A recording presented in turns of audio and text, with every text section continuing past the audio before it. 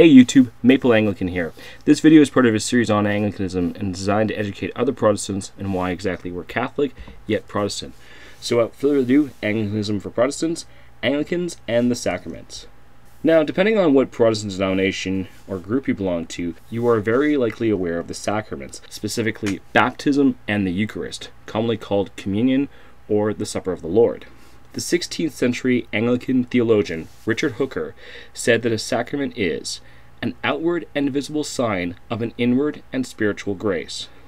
We also hold that with the sacraments, there is a form and a matter in which the sacrament is carried out. Within Anglicanism, we believe that there are 7 sacraments, like Roman Catholics, unlike most Protestants who believe there are 2. However, unlike Roman Catholics, we organize the sacraments into 2 groups: the sacraments of the gospel, and sacraments but not to be counted for sacraments of the gospel.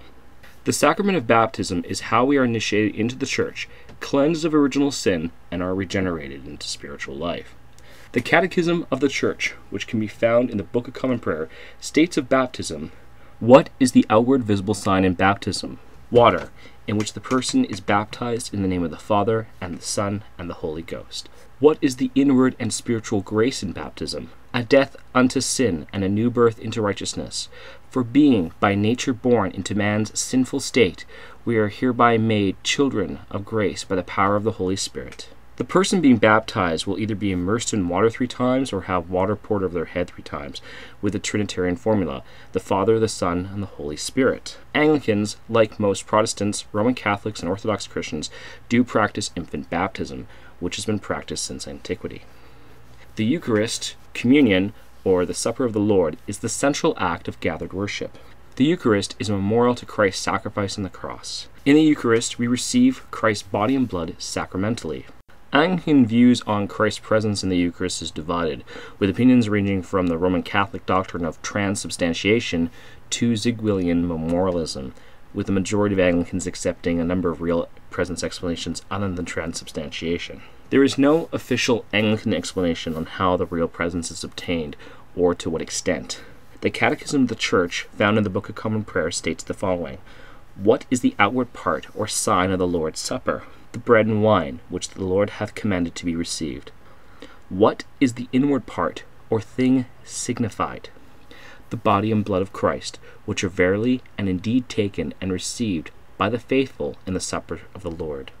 Anglican theologians teach that baptism and the Eucharist are generally necessary to salvation, while the additional sacraments, which do result in grace being received, are not generally necessary to salvation.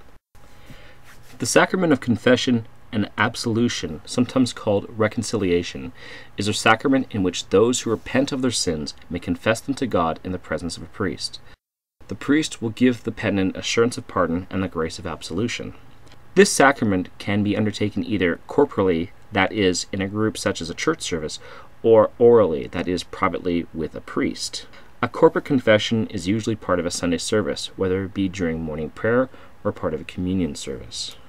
The sacrament of ordination, or holy orders, is the sacrament by which God gives the authority and grace of the Holy Spirit to those entering into ministry, particularly bishops, priests, and deacons. The conveying of the sacrament of ordination to others is limited to bishops. The bishop will ordain the new minister through prayer and the laying on of hands upon them. The sacrament of confirmation is when a mature commitment to Christ is expressed, and in doing so, the confirmand's relationship with God is strengthened through prayer and the laying on of hands by a bishop. The confirmand will renew their baptismal vows in the presence of a bishop, and then the bishop will lay their hands upon the confirmand and may anoint them with oil as part of the sacrament. Confirmation used to be a requirement for Anglicans to receive the Eucharist, but this is no longer required.